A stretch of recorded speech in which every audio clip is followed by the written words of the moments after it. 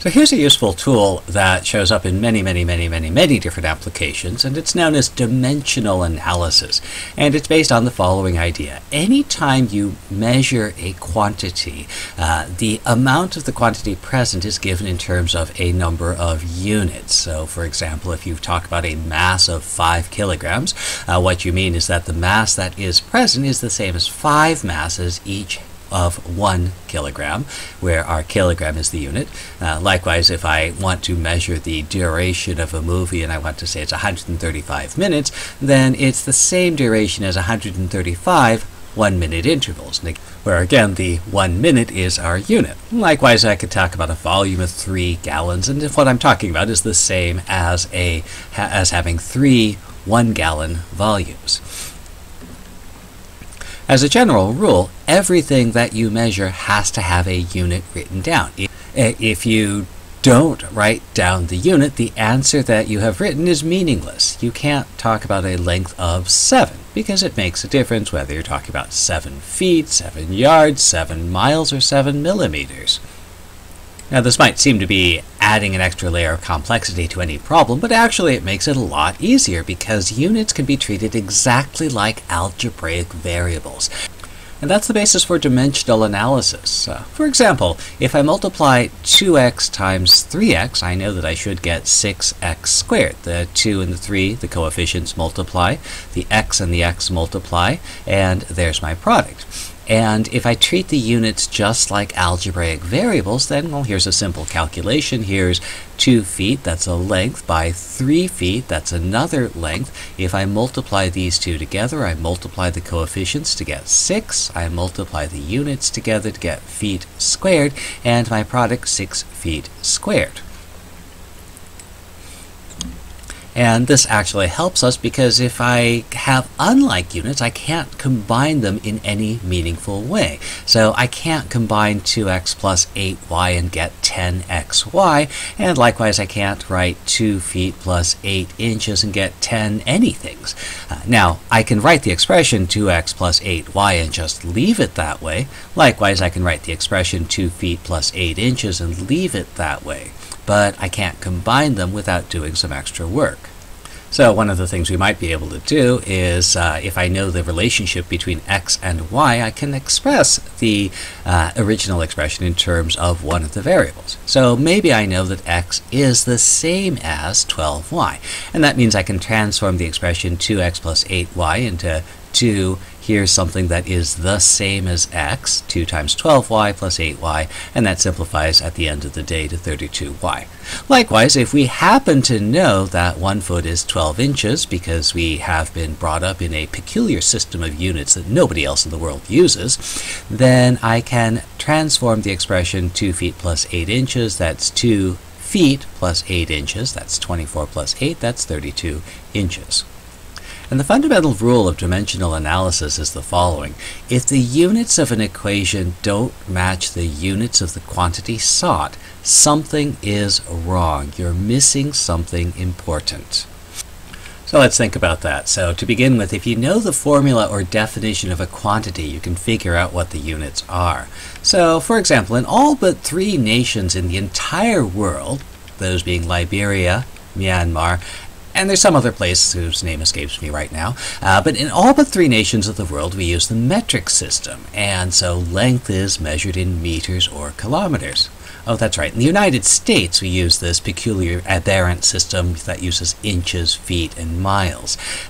But now that we know that length is measured in meters or kilometers, inches, feet, miles, whatever, I do know how to find the area of a rectangle. It's the product of length and width, which means that the units of area could be meters times meters, so that, again, treating these like algebraic variables, that's meters squared, or we might read that as square meters. And that means that every area that we run into can be measured in units of square meters.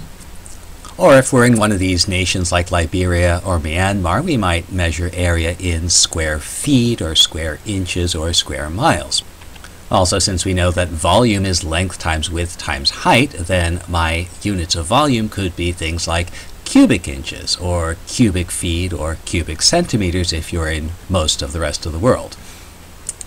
How about velocity? Well, the definition of velocity is its distance divided by time, so I can find its units. It's going to be a unit of distance, well, how about meters, divided by a unit of time, how about seconds? So the units of velocity could be meters over seconds, which we generally write as m/s, meters per second.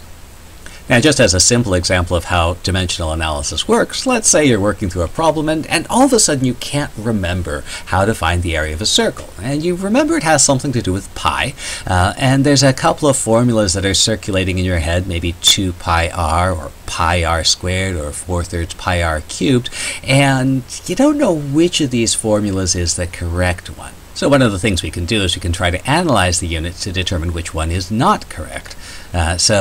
First important idea, numbers like 2 and pi and square root of 11 and all these other things that are pure numbers, they do not have any units. On the other hand, r is our radius, and that's a length. So whatever the units of r is, those will be units of length. So since I was brought up in this aberrant system of unit, the units of length of feet and inches come much more naturally to mind. So suppose r is 1 foot, then I can determine the units for each of the formulas. So let's consider that first formula, 2 pi r. Again, 2 and pi don't have any units associated with them. R has a value 1 foot, so the expression 2 pi r is going to give me something like 2 pi feet. And likewise, if I take that expression pi r squared, r is measured in feet. It's 1 foot. So when I square it, I get 1 squared. That's 1 foot squared, feet squared. And so this expression pi r squared becomes pi feet squared. And then that expression 4/3 pi r cubed, again, r is 1 foot. So when I cube it, 1 foot cubed, 4/3 and pi have no units. My units of this expression will be feet cubed. And now I'll take a look at each of these expressions. So feet is a unit of length. So whatever this first expression is, whatever this measures, is something that's measured in feet, and that's a length, not an area. So I know that first expression cannot possibly be the formula for the area of a circle, and I'll just get rid of it. Now this last expression, feet cubed, so I have cubic feet here, this is a measure of volume. So again, this last expression, whatever it tells me, is a volume. And again, that can't possibly be the area of a circle. So I'll get rid of that one as well. Now this expression here does have units feet squared. That is a unit of area, which means that this expression could potentially be the area of a circle. Now I'll add one qualifier here. Remember that constants do not affect the unit. So if I threw a constant in front here, 2 pi r squared, the dimensional analysis would tell me that 2 pi r squared is something that is going to measure an area. What you have to watch for is that it might not be the area that you want, but at the very least it will be some area. And given that our memory tends to be triggered more by associations than absolute recall, if we have at least an ability to remember that something, 2 pi r squared, 4/3 pi r cubed, if we happen to know that at least one of these happens to be the correct expression, the dimensional analysis will help us identify which ones can't be the correct expression.